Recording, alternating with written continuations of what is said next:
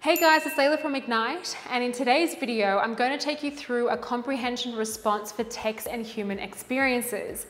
But before I get into that, please do like and subscribe to our channel and click the bell for notifications. And if you're looking for resources to enhance your HSC studies, check out our website at Ignite HSC. But for now, let's get into today's video.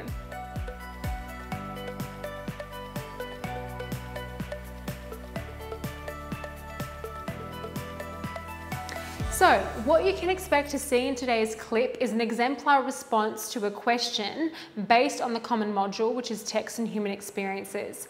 Now, the poem on which this question is based has been analysed in a fun little clip that we'll paste the link for below. And that's in our clip where I took 3 minutes to analyse this poem. So I've tried to stipulate and indeed recreate an exam circumstance, taking out a text, analysing the text, and then answering a comprehension question. I will quickly read through the poem with you and just kind of flag a couple of techniques that I thought were most relevant, and then we'll go through and we'll answer the question, and I'll show you my exemplar right at the end. So stay tuned. If you're someone who finds comprehension tricky, and indeed it is probably the hardest part of your HSC studies, the content in here will undoubtedly be really, really useful to you. So let's have a look at our poem. Before looking at the poem, we're going to take a look at the question. Now, when you're in your exams, the reason I have put the question in here first is because you really ought to use a question to guide how you're reading a poem, because questions will often introduce a key theme in the text, and through considering that key theme, we know what kinds of quotes we need to look for. Remember, your approach in comprehension isn't so much to work out what the hidden meaning is behind a text. It's more about you considering what quotes are going to be efficient to answering my given question. So once you've got a couple of quotes in this case that link to an individual's human experiences, you're good to go. Okay, so let's have a read. How does the poem explore an individual's human experience? Now, in the question and in the exam, you really must identify the key terms that are directing us in terms of what we need to take away from the text. So here we've got the key term how, and whenever we see a word how, we know that we need to discuss language forms and features. But our super key term in the question, there's always one main focus, is individual's human experience. Now, when we are looking at key terms, this is important. You don't want to just restate the key term in the question in your topic sentence. You want to offer something to that key term, and we often discuss this in our other videos as well.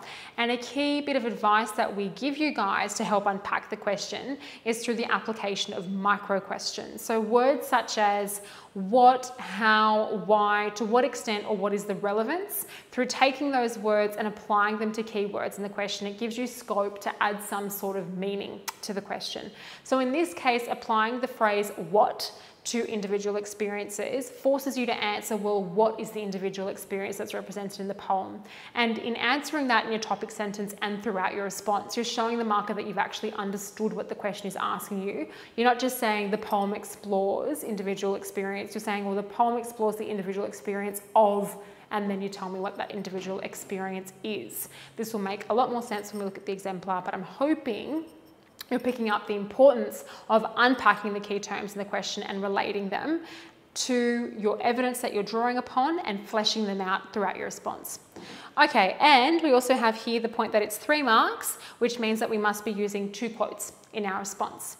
Okay, let's have a quick read through the poem.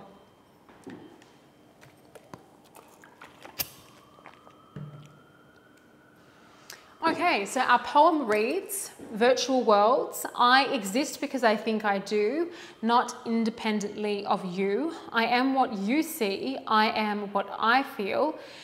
This much is true in the world that is real. But in cyberspace, I can dictate who to be. I'm in control of virtual me. So if we flick back to our question, thinking we're in an exam, right? Okay, we want individual's human experience. So I need 2 quotes here that are showing me an individual's human experience. Now, you could pretty much use any of the quotes there in that response, because the first person narration signifies an individual's experience of wanting to construe their identity. And that's what I would frame, I think, in terms of the subject matter here, the individual experience of wanting to define themselves. And that is signalled through the first person persona in the opening line and the repetition of the I, and perhaps the tension between the individual's perception of themselves and how they relate to others in their presence. I am what you see, I am what I feel. The anaphora there, the direct second person appeal, I am what you see, but I really am what I feel, right? This all relates to the individual trying to construe their own personal sense of identity. And I think that that's what the individual experience is in this poem, if we are going to frame one. I think a couple of other points you could note, I'm not sure that I put them in my exemplar, but the lexicon that's used here, it's kind of jumbled, or it's written in sort of cyber tech language, and you could comment on that in the sense that the way that the poem actually uses syntax and language itself is reflective on the online world or the virtual world that it indeed frames within its title. I think other salient features of the poem's construction are the enjambment, or is the enjambment, the run-on lines. It picks up the pace of the poem and indeed gives it the rant sort of tone, this hate that the persona is projecting onto their external world. So a couple of quick notes there. So if you're in the exam, you're thinking, okay, what quotes are relevant? Let me quickly get them out. How am I going to link them to the question? What techniques are in there? And then you go through and you frame your response. So let's take a look at an exemplar. So what I've done is I have highlighted in yellow my links back to the question to show you the importance of frequently linking back. And I've highlighted in blue my quotes, and I've emboldened my techniques. So you can see all of the key elements that are conducive to answering a question are put together here. So let's have a read. The poem explores an individual's search for identity, an experience that is inherent to our humanity. So you see how we haven't stopped at the poem explores individuals' human experience. We've said, while the individual experience is one search for identity.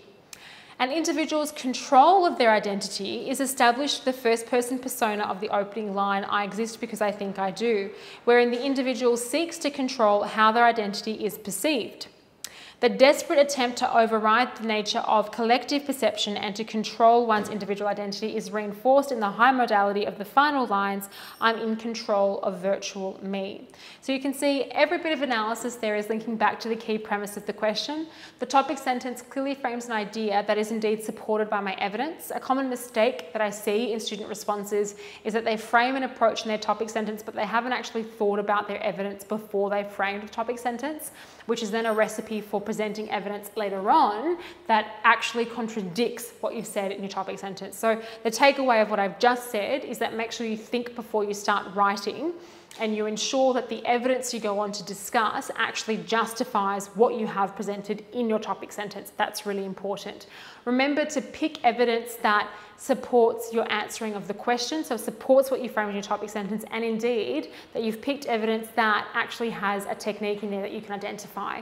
So you're being very strategic, right? You're kind of going through and taking out the quotes that help you answer the question, but also quotes that you can indeed analyze in terms of taking out the techniques. I think I'll leave it there, guys. That concludes my content for the video. If you have any questions, please do place them below and I'll get back to you. I'm hoping what you've taken away is how to unpack questions in comprehension papers, how to use the words in the question to guide your topic sentences, and how to make sure you keep a keen eye to the marking allocation, how to be really purposive in the way that you read the text, in the sense that you're driven by the purpose of answering the question and you're looking for the quotes that are most relevant to the question in that way, that your writing is concise, you're unpacking the question in your topic sentence, and you're moving very fluidly through quote, technique, effect, and link to the question. And the links are made very obvious to you by the amount of yellow highlighting that's in that response. So guys, thank you so much for watching. If you're loving our content, and I hope that you are, please do like and subscribe to our channel and click the bell for notifications so that you know when we've got fresh content coming your way. And if you're wanting resources to really enhance your studies throughout your HSC, if you want exemplar essays, close analysis, extensive close analysis on your text notes on context, form, and resources that have been revised by state ranked students and HSC markers, check out our website at Ignite HSC. I guarantee you will not regret it. But for now, guys, once again, thank you so much for watching, and I really hope to see you guys in the next video.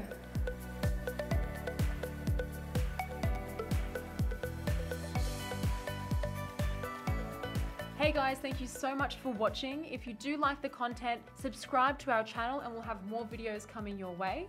That's right, guys. Thanks for watching. And please make sure you check out our online resource database. We've had a team of state rank achievers and heads of English put these together for you, covering everything from essay structures and examples all the way through to craft of writing and comprehension skills. So check them out at ignitehsc.com.au, and we look forward to seeing you in the next video.